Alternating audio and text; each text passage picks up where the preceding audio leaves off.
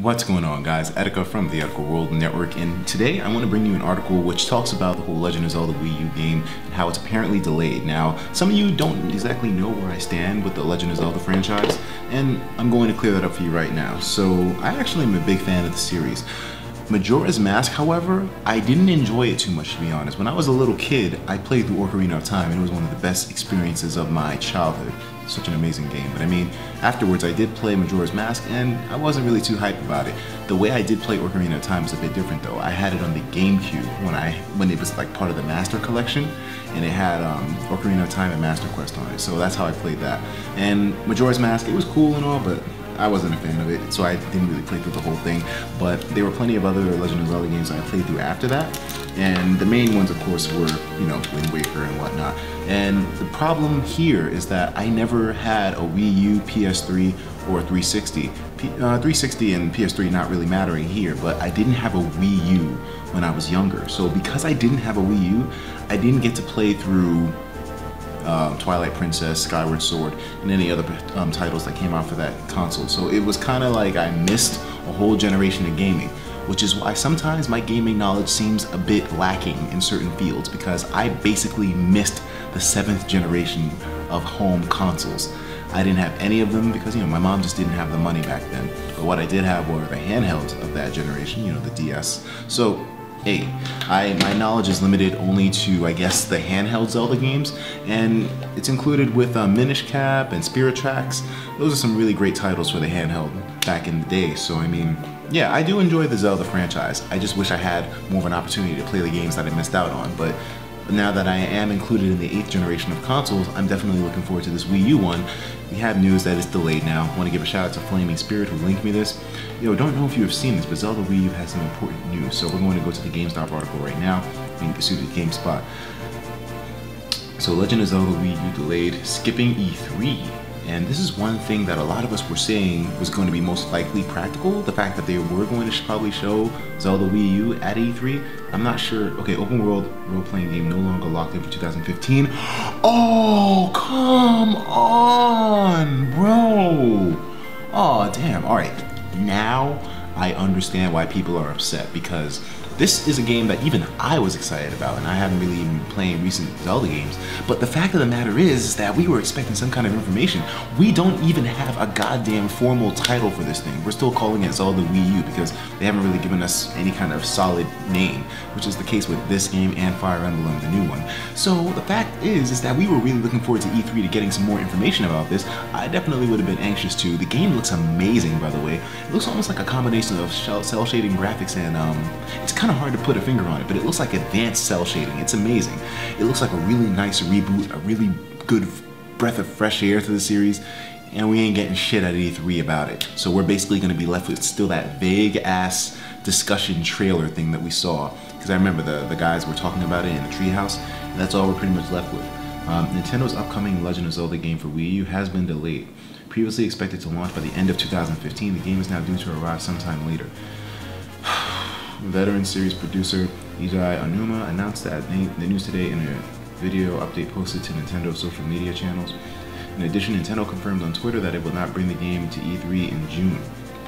Oh man, Nintendo recently discovered several new possibilities that could make Zelda a better game on the Wii U. Thus, the company is taking more time to realize those ideas.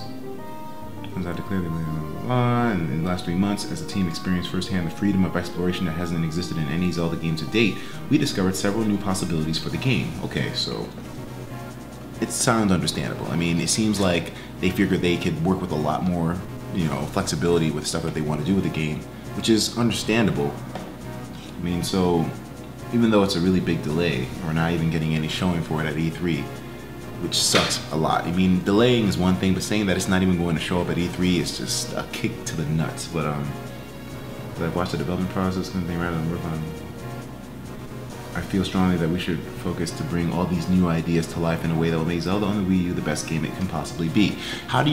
You know what? I can understand people being upset, but how do you stay mad after reading that? He basically just said, we want to make sure that this game is a fucking masterpiece. And now that we've realized, you know, we don't have to think so linear. And Zelda games, to be honest, even though they have a lot of like choices and options in the way you can tackle them, for the most part, they are pretty linear. So the fact that we have a Zelda game which is now just basically open, it's an interesting concept, and I can see how the game design team maybe somehow kind of found themselves thinking linear with the approach to the game still, even though it was an open concept. And I guess somebody must have been like, you know, hey dude, like we don't necessarily have to do A, B, and C. We can do Z, W, Y, Q, P, R, S. You know, we can mix it up. You know, we don't have. I mean, hey, either way, it sounds like they're just going to be making this game even more mouth-watering. So I can't be mad.